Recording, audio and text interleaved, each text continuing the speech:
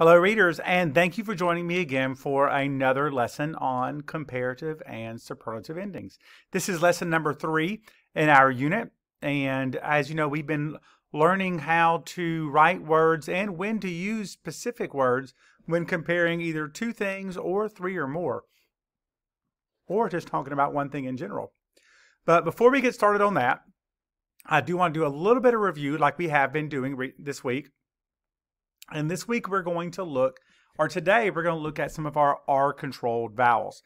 Now, R-controlled vowels are vowels that have an R with it and it makes an R sound. Now, some of these, and you're going to see today, make the exact same sound. We're going to look at the different ways that sound is spelled, and we're going to learn how to spell those as well, or review how to spell those at R as well. So first we have O-A-R, which says or. Can you say or? Then we have O-R-E, which says or again. Then we have O-R, which says I know. Or again, see if this one does. A-R. And what does that say? R. That's right. It does not say or, it says R. So those are the 4 that we've already learned this year. There are others, but we haven't gotten to those yet. But let's look at these 4 for today. And we're going to practice blending some. But first, like we always do, let's practice writing them. So get out your pencil and paper or your whiteboard and marker, whatever you're using today, and let's practice writing them. So we're going to write them 3 times each, and every time we write it, I want you to say the sound it makes. So let's go ahead and get started. Let's start with O-A-R. Let's write it and say or.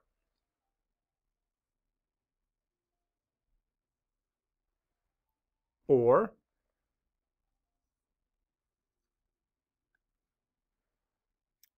Or. Next, let's do O-R-E.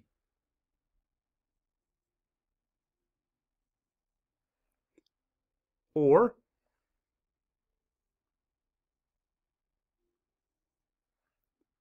Or.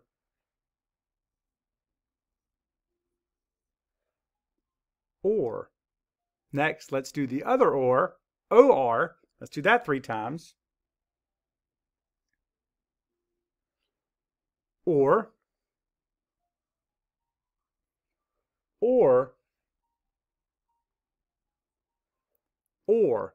And last, let's do the one that's not an or. Let's do R. A-R. R. R. R. Very good. Thanks for practicing those with me. Now we're going to practice blending some words that have those specific R-controlled vowels in them. So are you ready to get started? Let's go ahead and get started. Sound. Sound. R. Put that together. Far. Hold that. Far. Farm. Farm. Sound. B. Sound. Or.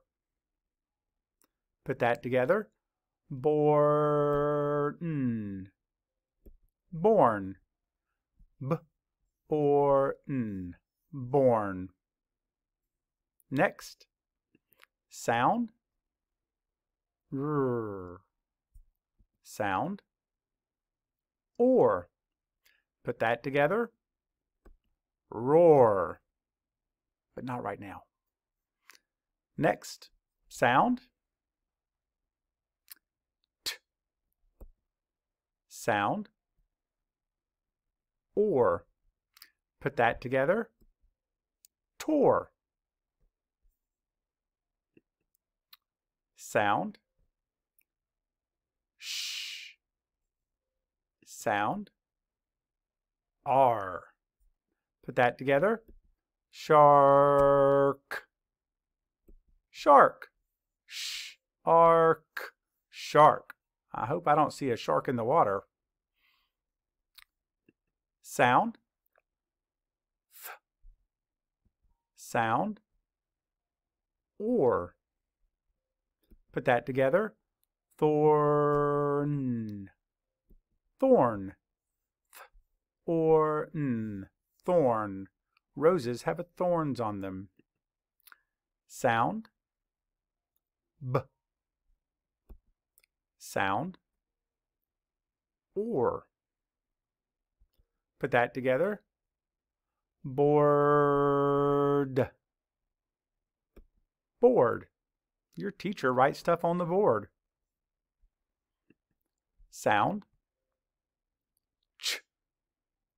Sound. Or. Put that together. Chore. Ch. Or. You may have a chore to do at home. Let's review some sounds that we've already learned this year. St. Nt. Ter. Nk. Ch. And we know ed makes 3 sounds. It can say d, id, t. U, a, e, o. Now, let's get to our comparative and superlative endings. Now, let's go over this together. When you use an adjective, which is a describing word, you add er when you compare 2 things, and you add est if you're comparing 3 or more. If the word ends with a y, you change that y to a I. And then you add the ending. If it ends with an e, you drop the e, you lose it, and then you add the er or est. If it's a 1-syllable word, and it ends with a vowel and a consonant, you double that consonant before adding the inflected endings. Now, we're going to practice this 3 different ways today. 1, we're going to identify the word that we would use when we're comparing. 2, we're going to see if we can use it correctly in a sentence. We can pick out which one we should use. And 3rd, we're going to see if we can spell that ending on the different words I show you. So let's get started while we have time. So if I'm doing the word high and I'm going to compare 2 people, what do I add? ER. So high becomes higher. If I'm comparing it to 3 or more people, I add EST. So high becomes highest. Ooh, look what I did this time. Smartest, smart, smarter. When do I use smartest? How many am I comparing? 3 or more. That's right. What if I'm just using the word smart? He is so smart. How many people am I talking about? Just 1 person. And what if I'm using the word smarter? 2 people. That's right. Next, let's do a sentence. This is a blank apple. Red, redder, reddest. So you look at the picture, there's only 1 apple, and if I want to comparing 1 thing, which one should I use? Red. That's right. Now look at this picture. This is the blank apple.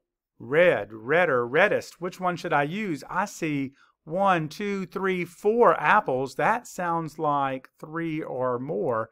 Which one should I use? Reddest. This is the reddest apple. This is the blank elephant. Again, which one do I use? Large, larger, largest. Let's look at how many elephants are in the picture. I see 1, 2. It's pointing at this one. Since I'm only comparing 2 things, and 2 things means I end in ER, I would choose larger. What about this? This is the blank elephant. Large, larger, largest. Do I use larger again? Let's count the elephants. 1, 2, 3. If it's 3 or more, which one do I use? Largest. That's right. Now, let's see if you can tell me how to spell the word. So if I have the word little and I'm comparing 3 or more people, what do? I see the word little ends with E. And I know if it ends with E, I do what? I drop it. And if it's three or more people, I add EST. So little becomes LITTLEST, littlest. And if it's just two people, again, I drop the E and I add ER. So little is LITTLER. Very good. What about the word happy? I hope you're happy today. If I'm comparing the word with happy, happy ends with a Y. Is there a special rule for Y? There is. I change the Y to a I, and then I add the ending. If it's two people, what's my special ending? ER. So happier would be HAPPIER.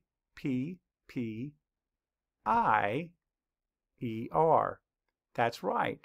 But if I'm comparing three or more people, again, I change that Y to a I. And then if I'm comparing three, I use EST. That's right. So it's HAPPIEST.